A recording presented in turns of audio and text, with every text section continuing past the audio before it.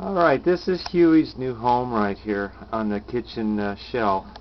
And during the day he takes in energy from the sun. You see his little light is on there. And he stores it up in his capacitor. You can see his eyes are off. But that's where he's going to live for now on. And then if I need him at night, he turns on automatically. I may put an automatic disable switch on him so he doesn't come on if I don't want him, or turn him on completely without being in the dark. But anyway, he's automatic. Let me show you how he works here.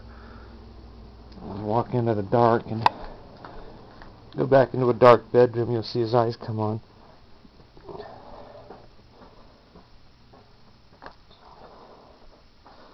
There he comes. I'm in the back bedroom where it's dark, and his eyes are on.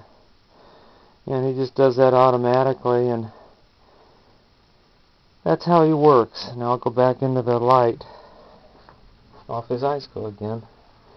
Go back into the dark bedroom. Eyes come on again. And he's all automatic. But yeah, he's a big success. He doesn't run all that long, but I don't really care. You know, if I want something that runs long, I'll use Dewey, or I may make another one. But the thing about Hewey is he's going to go on and on and on and on and on with the capacitors inside of him. These super capacitors, I read up on them again last night.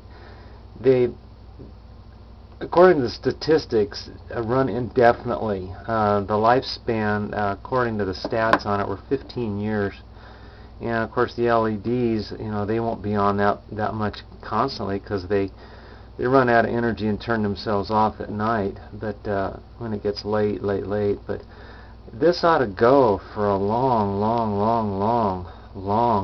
time, and I don't even have to open it up or anything. And I've got both capacitors charged up now, so he's got double the amount of energy in him. But yeah, it doesn't take that long. It took hour and a half to charge up his 50 farad. And his 10 farad charges up a lot quicker, of course. But anyway, that's where Hewey's going to live, right there on that kitchen shelf for his whole life, maybe. I might take him down to the boat. He'd be good on the boat over at Catalina. Take him for a trip.